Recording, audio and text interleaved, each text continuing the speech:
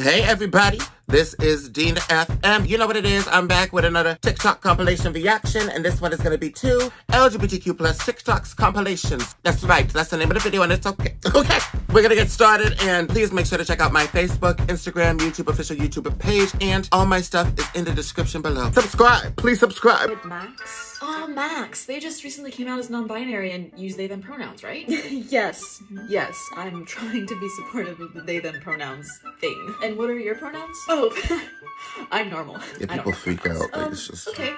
Do you identify as a woman, as a man, as non-binary, as a gender? That's how you do it. A woman. Yeah, so do you like people referring to you as she? Oh, okay, I get it now. So she, her. Perfect. So my friend Ash is having a baby. It shouldn't be that difficult though. Them? Yeah. Ash, they're non-binary. Oh, right. Okay. I don't know when the baby is due, but Ash said that the pregnancy has been a struggle, and they have been kicking a lot. Ash is kicking? No.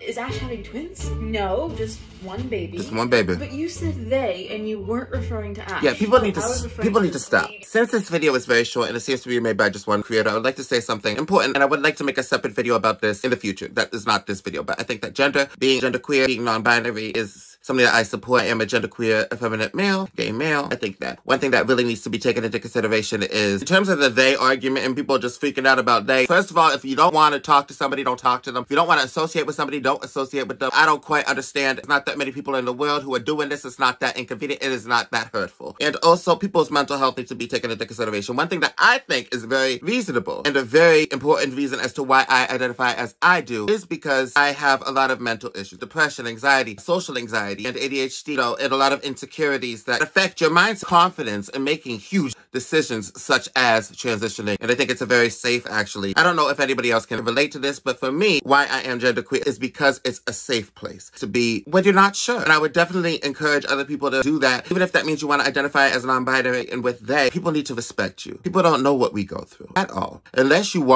unless you're gonna walk a day in my platform heels. I don't got no platform heels. You're gonna walk a day in my stilettos. Oh God, I got those. Either walk a day in our cute shoes. I don't think that they know. But again, I want to make another video about this, explaining more so my story and all that type of thing. So when I said they were kicking. So when do they, the baby, become a he or a she? I don't know, Stacey. What if they don't? So I'm guessing no gender reveal party then? No.